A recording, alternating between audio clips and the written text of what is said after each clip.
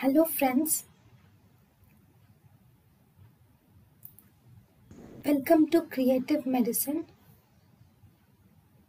In this lecture, we will learn about. Hello friends, let us now learn some important points about pseudoarthrosis. So what is pseudoarthrosis? Okay, pseudoarthrosis is there is the defect in the bones. Normally, this is pseudo is false, arthrosis is joint.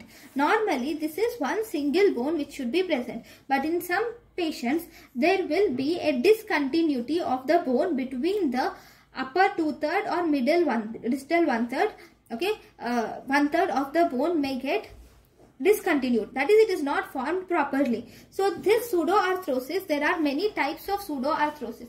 It is either idiopathic pseudoarthrosis, congenital pseudoarthrosis, or it can be traumatic, or it can be post-surgical. Okay, sometimes it can occur due to the non-union, or pseudoarthrosis can also occur in neurofibromatosis. Among all these, congenital pseudoarthrosis is most common.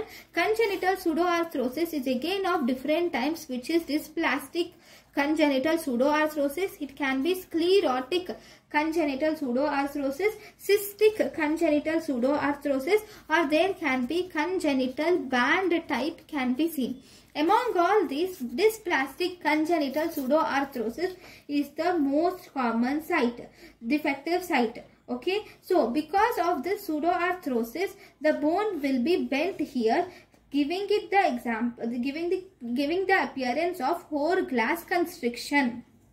Next, how are you going to treat it? Treatment is you will have to first put an external fixator with the help of Iliceros ring can be put. Okay, and the best method, if you were asked, you will have to do bone grafting. Okay, you will have to do bone grafting. That is the best method which can be done for this pseudoarthrosis. What is the complication? Whenever there is fracture in the pseudoarthrosis, it can result in poor fracture healing and recurrent fractures can occur. So this is about pseudoarthrosis. Thank you. Thank you and thank you for watching.